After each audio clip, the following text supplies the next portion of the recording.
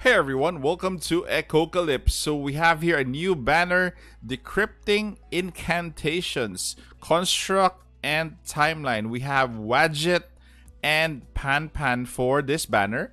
And I'm gonna give you guys my thoughts on whether this banner is worth pulling or just skip it all together. Okay, so first and foremost, let's go over Wadjet and see what she can do.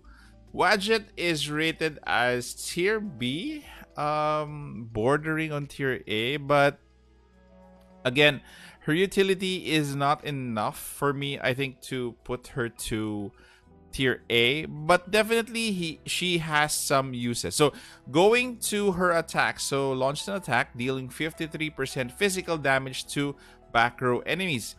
Take note, the back row enemies are the squishy ones that usually a player hides or an opponent hides.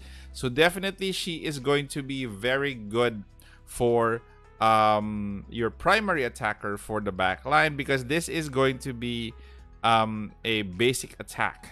Okay, take note of that.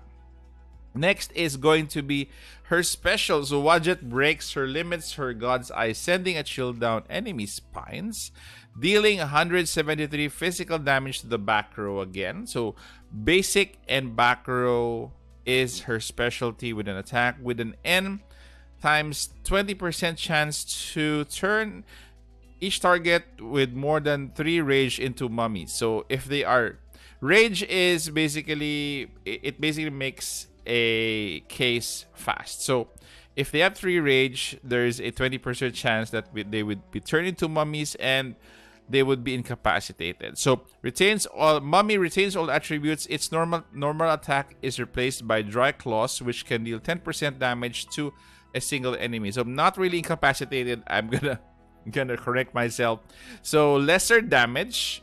Its skill is replaced by Sand Burial, which can deal 20% damage to front row enemies. So again, she makes the mummies and their attack is lowered. Basic attack plus their special skill. So that is what she gives. And the last skill is going to be Wadjet's Gaze confuses enemies. When Wadjet's HP falls down below 30%, her normal attacks and skills have an N 10% chance to inflict silence for targets on targets for 1 round. So targets meaning all, but the chance is low at 30%. No, not 30%, 10%. Okay, so but as you get copies over, of course, this percentage is going to go up, but it's not that much. So from 10, only the maximum would be 20. So what do I think again of her? Obviously, she has a nice artwork. If you want this waifu for her looks, then go for it. But my opinion is that she is going to be, again, tier B. No, nothing more than tier B. So moving next to Pan. Of course, when you draw on this banner, you have to consider that you might draw Wadjet or Pan. So if Wadjet is tier B, what is Pan? So starting off with Pan's attack. So Pan fires an improvised cannon, dealing 73% damage to a single row of enemies. So 2 single row. And you actually get her for her special skill. So makes a one-time defense on item based on the situation. Grants shield of her 12% max HP. So the trick for her is to increase her HP, and when a shield is activated, crit resistance increases by 10% to herself and to 2 random allies. This is nice. My problem with this is it's just random, but again, it's a defensive trait, and actually I'd take this. I would say she would be tier A at this point. No longer tier S. She was very sought after before. I think she was nerfed. So this becomes 2 random allies and 12% max HP when a shield is activated. So again, I was hoping that this would be 3. It's only 2 or even 4. 3 or 4 would have been better than 2 random allies, but again, if you like her, you actually can pull for her.